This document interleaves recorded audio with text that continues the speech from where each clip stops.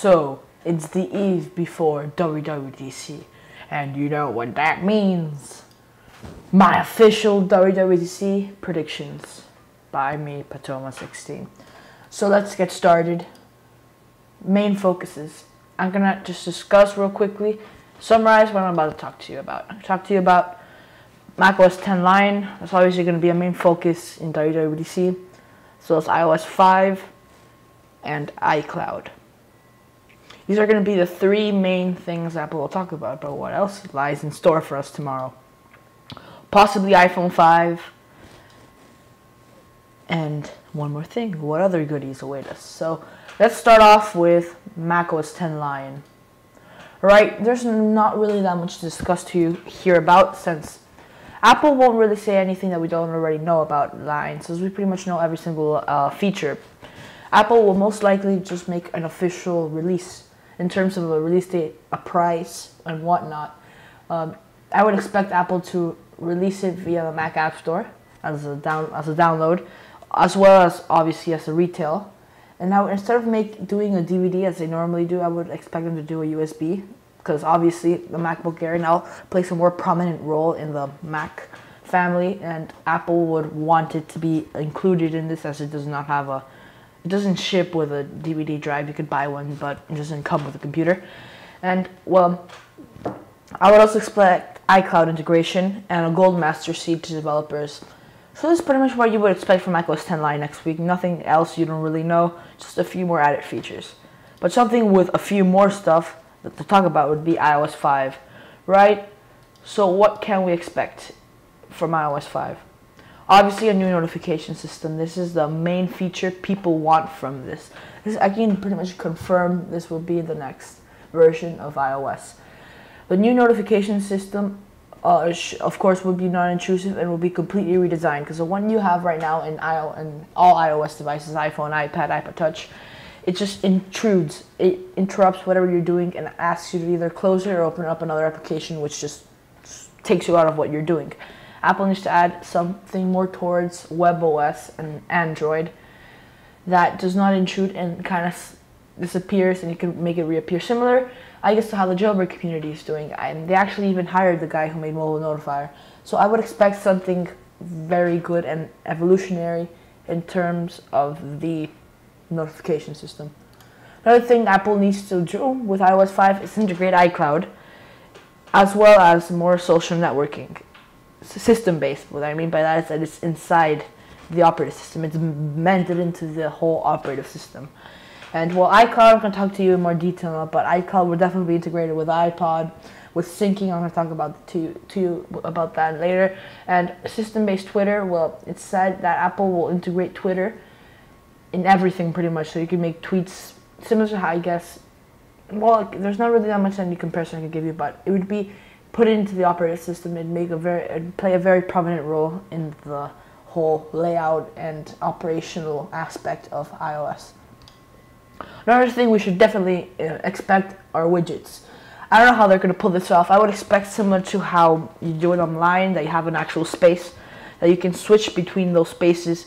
That's what they were doing on an iPad. On an iPhone with a smaller screen, I would imagine maybe the swipe left after spotlight search, and all that would be widgets, and you have pages of widgets, and then you swipe right back to your application, so you have all your applications. That's a way I picture it to be, but you never know. I guess you'll have to wait until tomorrow to see. Another thing I would actually like to have, I don't know if Apple would really introduce this. I honestly doubt they would, but I would like to see better multitasking. I find it's more of a feature they might address in iOS 6, but I would love them to be addressed in iOS 5. Because obviously multitasking is too simple, honestly. I know Apple aims to make everything easy to use and intuitive, but multitasking is just too intuitive, too easy to use. What I mean, Apple should go more towards how the BlackBerry Playbook accomplishes multitasking. Something that you can actually see the app running in the background. I know this would drain battery, but Apple has to find a way. Apple always finds a way. So they should make a way as more visual instead of those icons, because Apple should really get rid of the whole icon grid-based philosophy below iOS, and I think they should really address multitasking along with the whole grid and layout. Leads us to the next section: lock screen springboard revamps. I expect, of course, the lock screen has too much wasted space, especially on an iPad. When you open up an iPad, all it has is the time and all this wasted space. Apple, they might integrate widgets, but I would expect more of like mail information and notifications to be displayed there. I don't know how they're going to do it, but they have to address that. Too much, specifically on the iPad, there's way too much,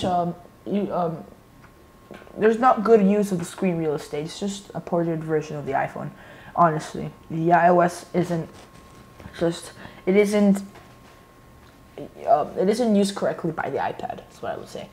And Springboard, again, I don't like the grids. They're getting old. Apple needs to do more stuff, because it's now in an age that it isn't just applications, it's widgets, it's Twitter, it's Facebook. Apple has to integrate that to the operative system. They just can't have those applications lying around there and just, you can scroll through. They have to use more. There have to be more stuff you can do with that. And another thing I would also, since Apple, last year they introduced folders, which is pretty much a direct feature from jailbreak. Yeah, I might expect them to introduce on the iPhone. Maybe rotation, you put it landscape and portrait rotations like they do on the iPad, on an iPhone and iPod Touch. There's a little good feature I would like to see there. But yeah, again, nothing too fancy here. And another thing I want to be, as I said before, more iPad-specific features. Because honestly, there's no feature that operating system-based feature, an application. That's, I guess, the only one. But there's no feature that doesn't exist on the iPhone and exists on the iPad. It has to be nothing to differentiate both devices, as an iPad as a computer, mobile computer, and the iPhone as a phone, because that's what it is, it's a phone. There has to be more features to differentiate both devices, because the margin between them is too thin, honestly. There has to be much more of a difference between both devices. And another thing you definitely should expect is over-the-air updates and patches, and of course wireless syncing via iCloud.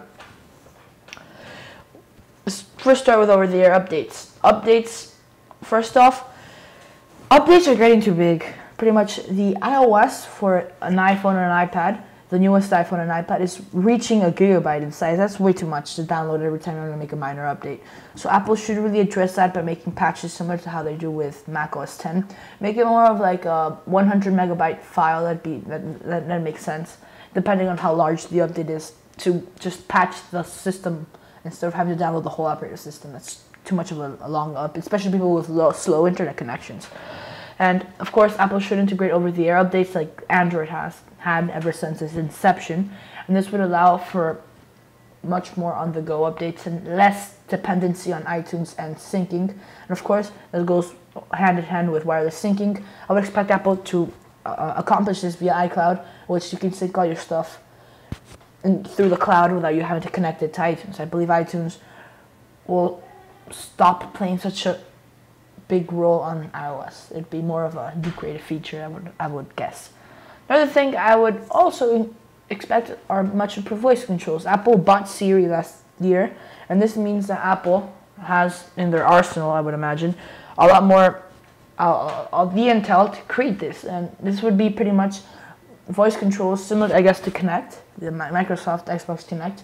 This would allow you to pretty much talk to the iPhone and say, iPhone, what restaurants, or I'm hungry or something. It'll give you all the restaurants and it'll talk to you. Pretty much more of an artificial intelligence-based operating system, not simply something based on computations.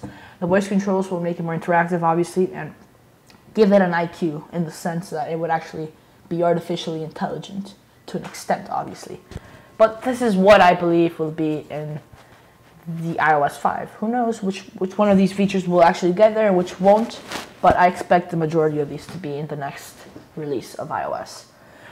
And now, let's head over to iCloud. I love this picture, it's my favorite picture. Yeah, well, what is iCloud? Right, so what are the features of iCloud? Well, its primary feature would be a cloud-based music locker, and this would pretty much allow you to access your whole entire library, which could be maybe 100 gigabytes in size, anywhere you are in the world, as long as you have an internet connection. This would allow you to actually have all your music without having to use up all the memory on devices that lack on that, such as the iPhone, and pretty much allow you to be more on the go in terms of your music, and you can access this from anywhere, pretty much. And wireless sync go ahead, follow me on Twitter, and I will be live blogging all through today. Well, that 1 hour, everything that happens at WWDC today. So you'll get pictures and whatnot of all the new stuff Apple will announce today. So just go ahead and follow me at Patoma16, the exact same username as I use on YouTube. I like to recycle a lot. And, well, yeah, you'll get all my tweets and all that little thingies. Also, subscribe to me on YouTube. It helps me a lot. And also like this video. It really helps me. So, yeah, I appreciate that. Thank you. Bye.